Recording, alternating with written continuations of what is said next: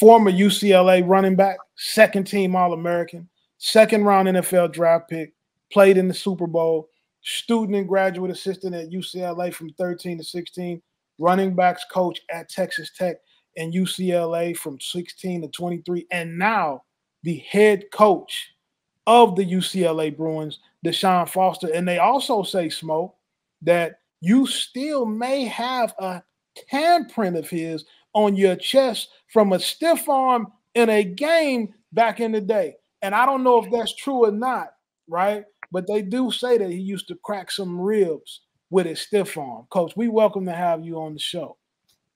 Now, Coach, you know what? Before even Coach Foster goes on, now, we have two Smokes on here, but I'm going to give you the floor today and have you be the official Smoke for today, okay. Coach Foster. I'll take but that. Now, you know what, Carl? He didn't catch me with it. It was my safety, Reggie Miles. I was more intelligent not to run up on that when I seen one of the meanest stiff arms in the game. Stick him one time. I said, I want none of that. I'm going to go ahead and just roll tackle him, bite them ankles. You had a plan. You're smarter than that. I don't know if you had a plan running up, but, you know, it was a good game, though. Great game. Enjoyed playing against Bama. And it was even funner going out there, playing in y'all stadium and just the environment and being in the South and just seeing all that. But, you know, it was a good rivalry we had for 2 years. Coach, there's often talk about minority hires in football. How significant was it for you to be named the football coach at UCLA? Just huge. Basically, me getting an opportunity to coach at my alma mater. You know, the type of history that UCLA has, Kareem Abdul-Jabbar, Arthur Ashe, Jackie Jordan-Kersey, Flojo. So, you know, just speaking on a couple people, but, you know, just the history of Jackie Robinson, just the history of Black athletes that have been here. You know, it's an honor to be able to lead this football program. Man, Coach, you know what? There's two of your guys on your staff right now, my brother Ted White and Juan Castile. We have tons of stories to talk about them, but just putting your staff together, how did you come about doing that with having some guys with NFL history and also they understand the collegiate game? Yeah, I wanted teachers, people that are, you know, not just coaches, not recruiters, but teachers. Really get out there and teach these young men how to be men and then teach them how to play football, you know. So I wanted to hire the people that were the most qualified for that. And, you know, in the group of guys that I ended up hiring, that's what I felt was most appropriate for this situation. Coach, I wanted to piggyback off what you just said because you and I had a conversation the other day. How important is it for guys to not pigeonhole themselves as recruiters and develop themselves as coaches? And what are some of the things they can do to show that they really have a lead ability to coach and develop guys on the field? Well, as an ex-player, you know, they already pigeonhole you. So you have to do a lot to get out of that. And just in my personal journey, I didn't want anything to be handed to me. So I wanted to get out there and earn anything that I got. And I wasn't looking for a handout. So I came back to UCLA. I was a volunteer. I was basically out here. I was a student coach, but I wasn't getting paid. And I was cool with that because I wanted to earn, you know, everybody's respect and let them know that I was serious about this. And then, you know, just being the type of teacher that I am, I wanted to make sure that I can develop guys and not just recruit them, you know.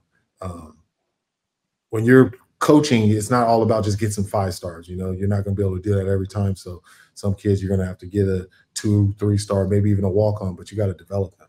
And, you know, my last 4 running backs have been drafted. I had one in the that went free agent this year. So I take pride in that. One of them was a walk-on. Josh Kelly went 4th round to the Chargers. So I'm just huge on developing guys. And, you know, you still want to recruit, but just don't hang your hat on that. You know, just get in. You want to make sure that your head coach knows that you understand the X's and O's, and you can do exactly everything that other people in your position can do too.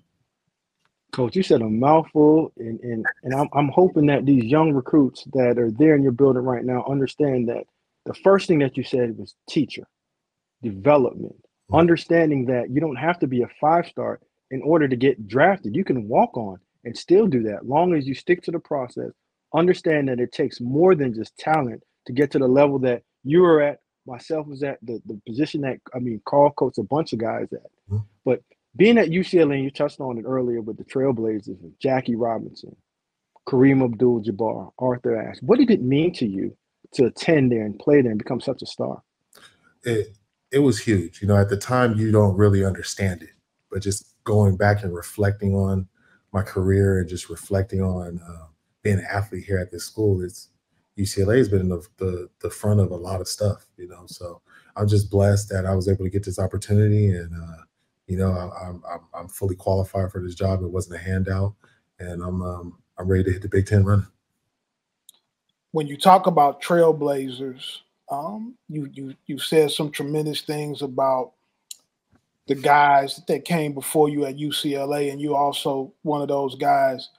What is it you're telling the players on your current roster on the importance of being a Bruin, like the responsibility that they have when they put that uniform on?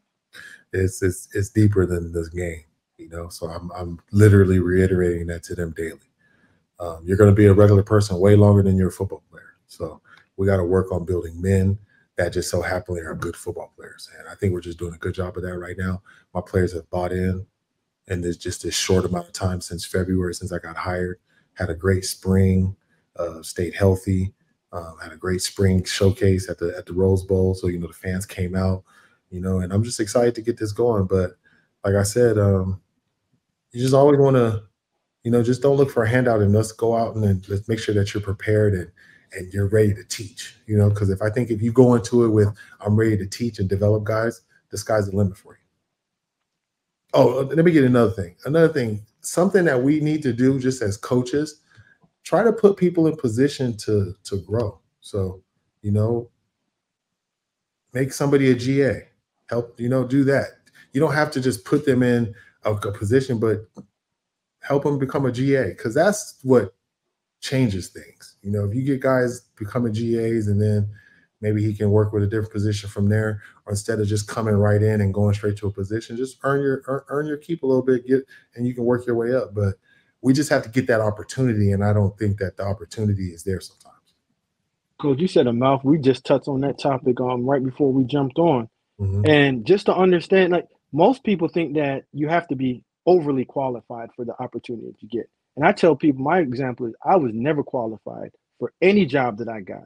I earned my way while I was on that job and got on-the-job training. Now, Coach, you're trending all over social media with DRE, do more. What does that mantra mean to you and your program?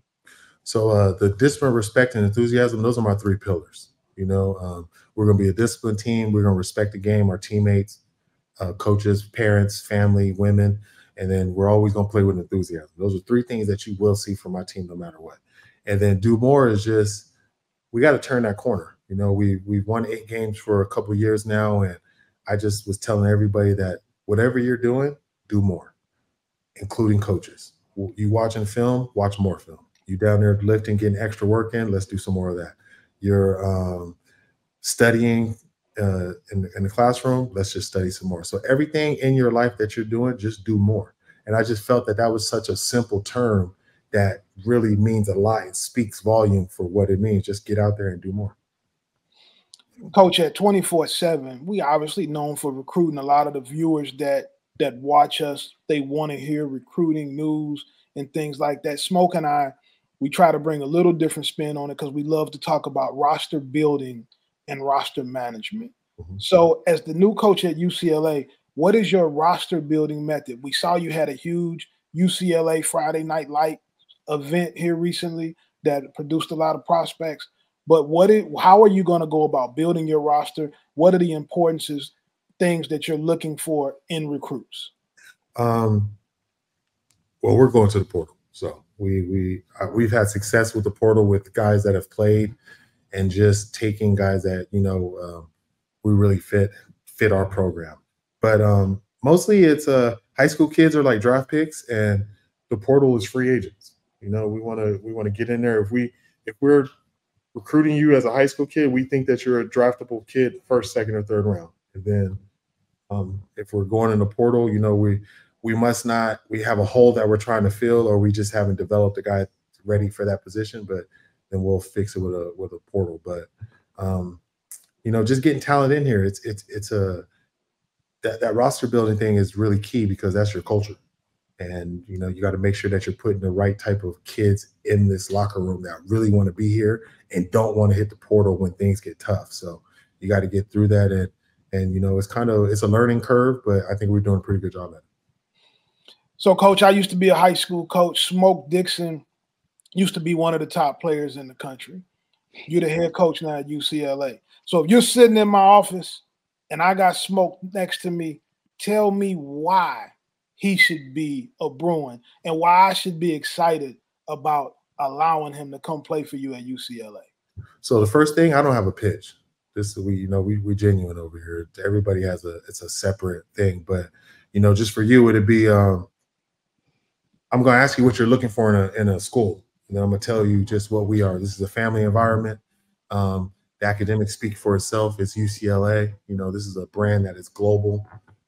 We're going into the Big Ten, so you will get the exposure to play big-time football.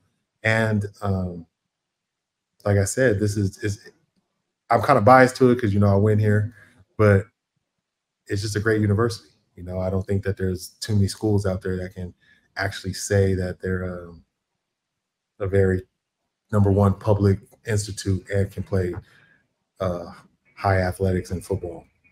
But that's something that we do here at a high level, and we're going to continue to do it. But I would just tell you, you know, we're dream catchers over here. We don't chase the dream. We catch them. So if you want to go to the league, this is where it's at. Coach, listen, Coach, you got me locked in just for the simple fact.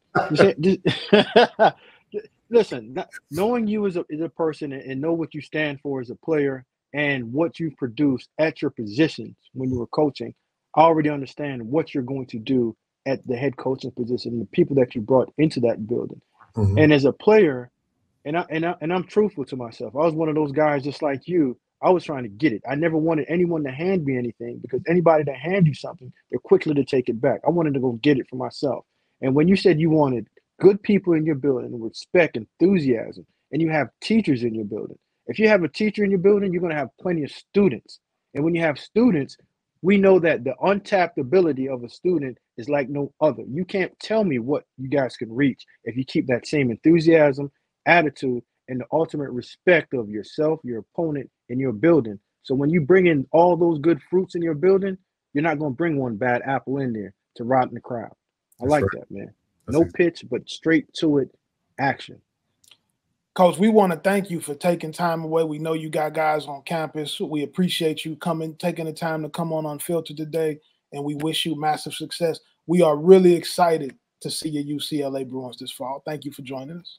Thank you, guys. Make sure you Smoke, be good brother. Make sure you boost up that recruiting class that we got coming. All right. Hey, we gonna dive into it. Me and Smoke can dive into it and check the tapes out, man, and start talking about what you're doing out there for sure. All right. Appreciate you guys, though. Love the show. All right, my brother. Thanks, guys. Guys, for more UCLA coverage, visit BruinReportOnline.com for the latest news on Bruins football and recruiting.